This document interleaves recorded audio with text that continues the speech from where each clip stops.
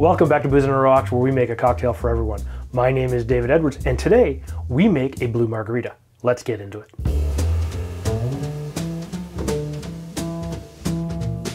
Alright, it's great to have every single one of you back here today. We are making a Blue Margarita. And why? Because it's Margarita Monday, and that's pretty awesome.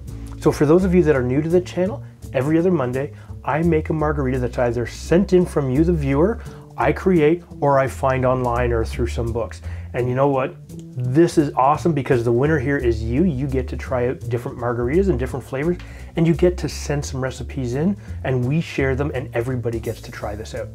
So I was thinking to myself, I need to do a blue cocktail because I love blue cocktails.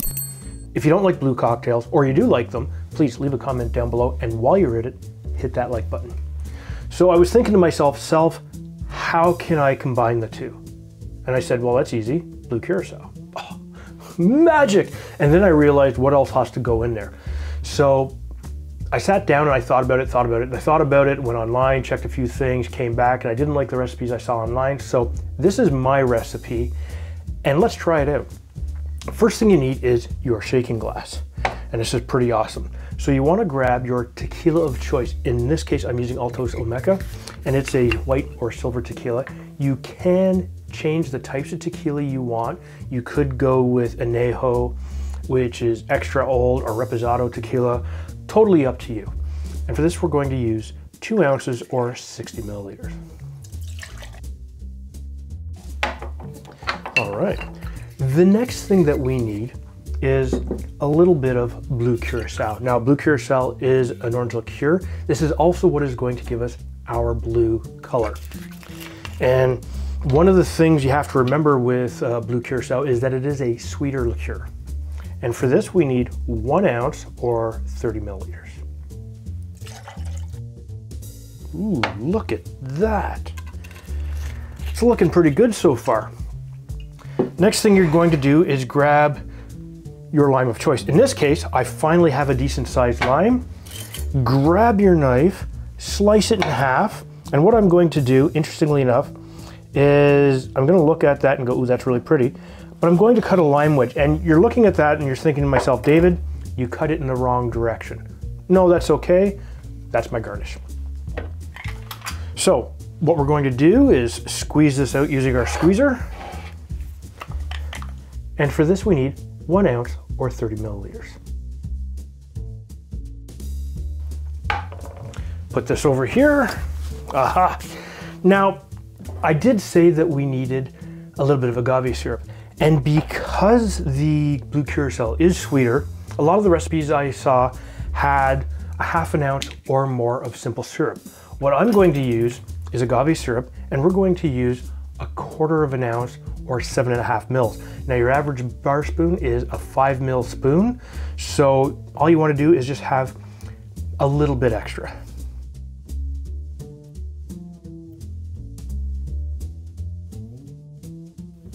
And then you want to make sure you just stir that a little bit with your spoon just to get the syrup off there. Grab that, throw that over there. And now what we're going to do is we're going to grab some ice, and we're going to shake this for a good 10 to 15 seconds. Slam it down, give it a bit of a flip, and shake it hard with a smile.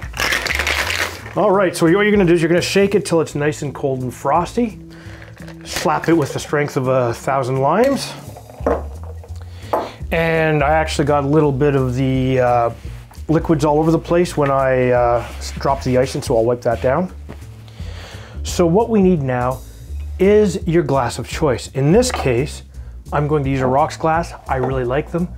Use whatever you want. If you want something fancy, totally up to you. Grab some salt. Grab your leftover lime husk. And what we're going to do is we're going to just wet half of the rim of the glass. And the reason I only use half of the glass is not everybody likes to have a mouthful of salt when they drink their tequila cocktails.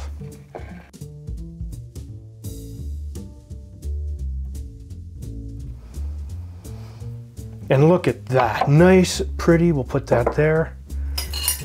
Grab your Hawthorne strainer and a fine strainer. Move those over there because I forgot to put the ice in there. So you want to grab some ice.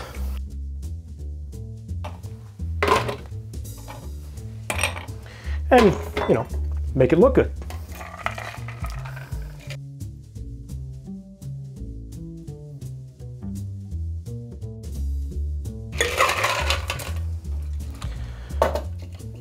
Look at that.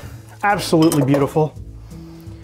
Take your lime wedge and just put that on top and give it a garnish. Look at that.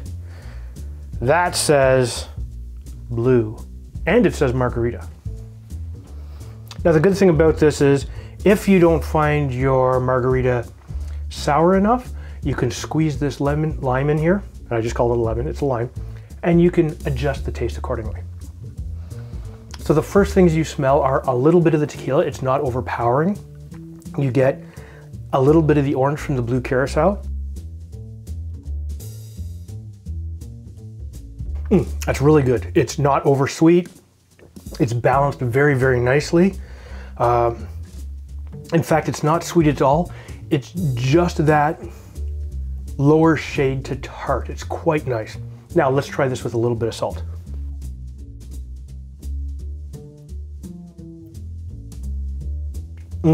Oh, you know what? It's great both ways. Oh, and then you get that salt follow up. Oh yeah.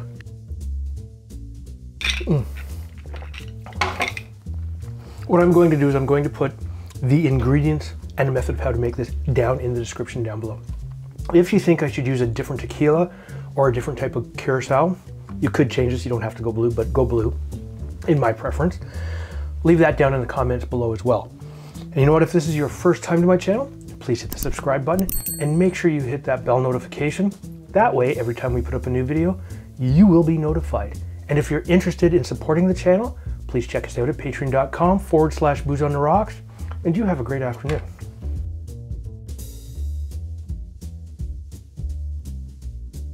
Welcome back to Booze on the Rocks. My name is David Edwards, and here we make...